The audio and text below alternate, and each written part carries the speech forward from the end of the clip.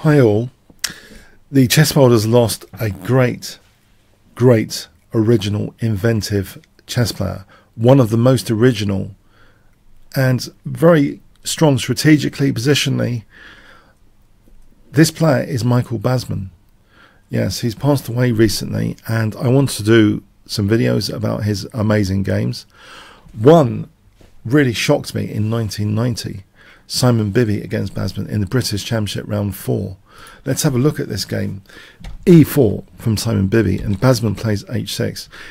He knows the value of surprise, and although this move might be used by chess beginners, what if you were a tactical and positional monster and using this?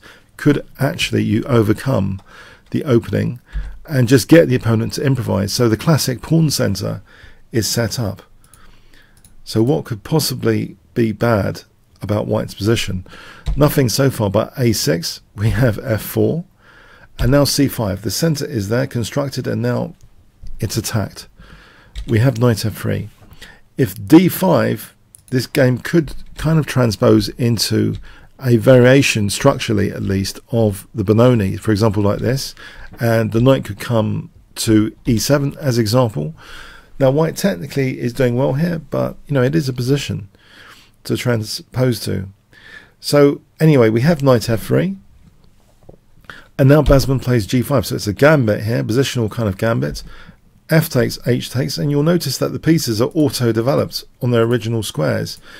The knights need time to come to the center. You know, the phrase like knights before bishops, because the knights need time to kind of attack things. But the bishops, from G7, it's directly attacking a key central square, and the same with the other one. If it got to B7, it would be directly attacking a central square.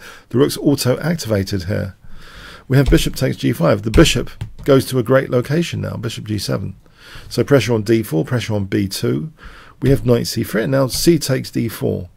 Knight takes D4, now knight C6. We have knight takes C6.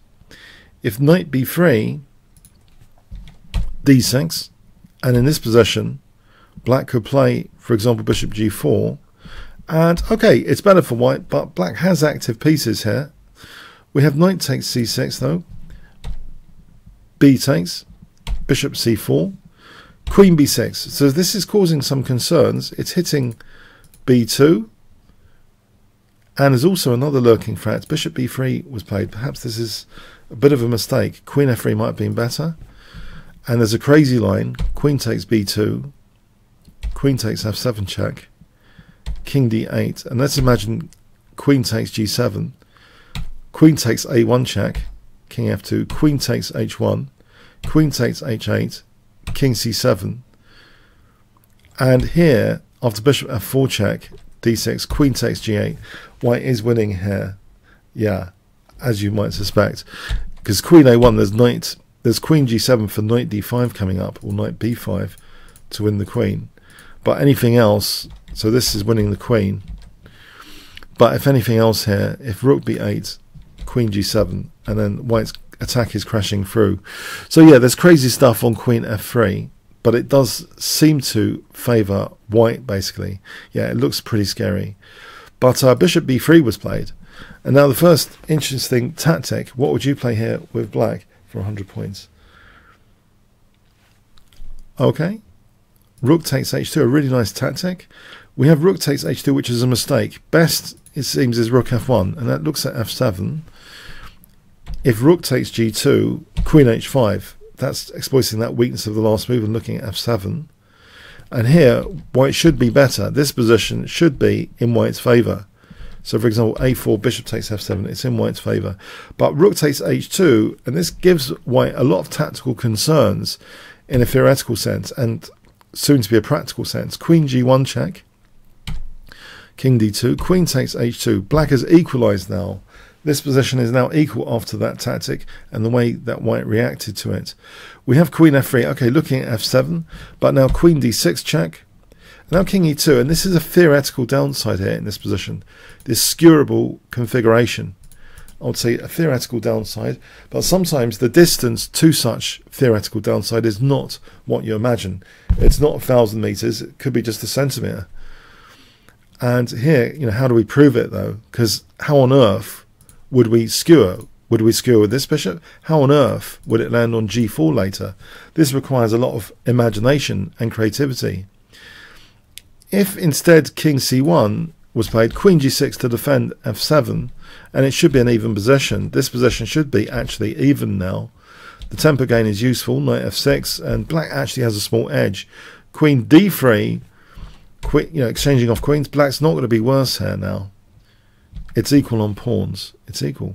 So king e2 though, we have queen g6, and there's one tiny step closer to being a pain with bishop g4, because this pawn has been unlocked by unlocking that pawn and protecting f7. So it's kind of attacking and defensive, this move queen g6.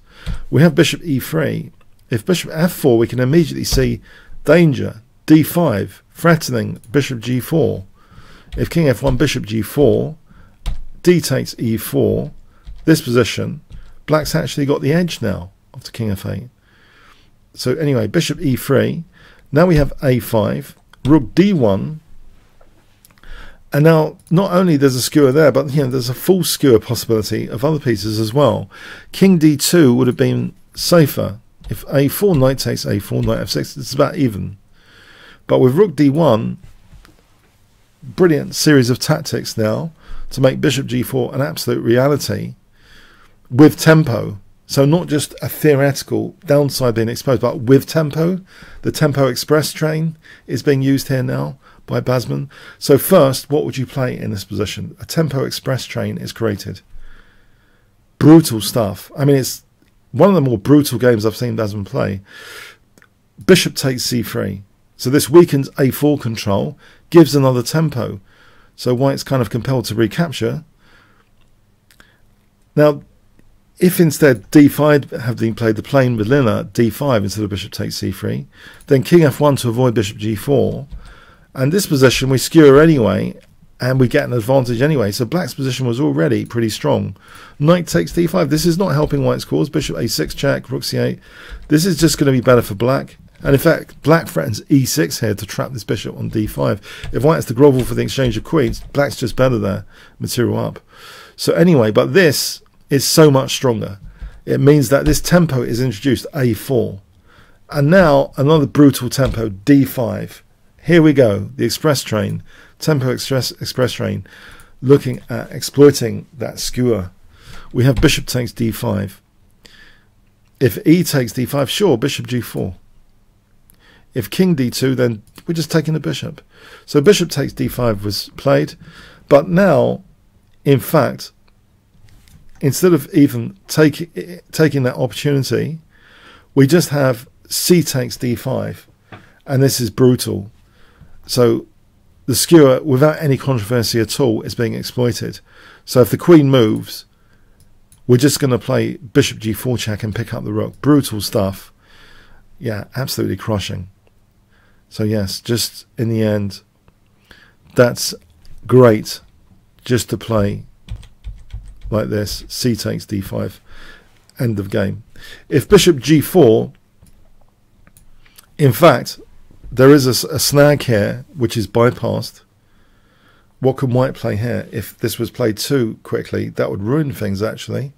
What resource does white have? Yeah, check all checks. It would be ruined with bishop takes f7 check, hitting the queen. So queen takes g4, and white's doing well there, 2 pawns up. So yes, interesting stuff. So yes, this is the way to play it. Just take this bishop, which was threatening bishop takes f7. So Hawkeye to the end. Brilliant tactics. I hope you enjoyed this one.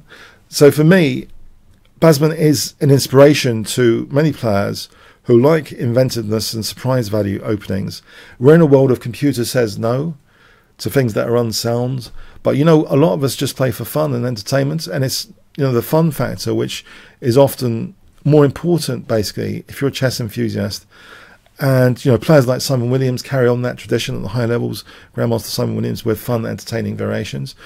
Yeah, chess for most of us is to be enjoyed. And Basman, with his openings, not just made his games enjoyable, He made the whole tournament enjoyable. I remember Sutton Congress was totally livened up for me with the presence of Basman, and even playing Basman. I managed to get a draw, but not, the opening, he played the Grob against me and he got a nice big advantage. I was lucky to get a draw.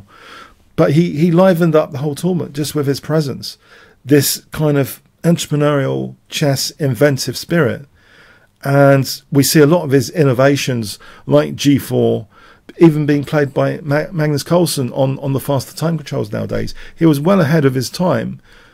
Moves like H4 anti-Grunfeld, he mentioned that was years back, and now it's kind of a very interesting alternative explored by grandmasters. He was well ahead of his time in many respects, as well as driving British chess forward through organising gigantic junior events throughout the country.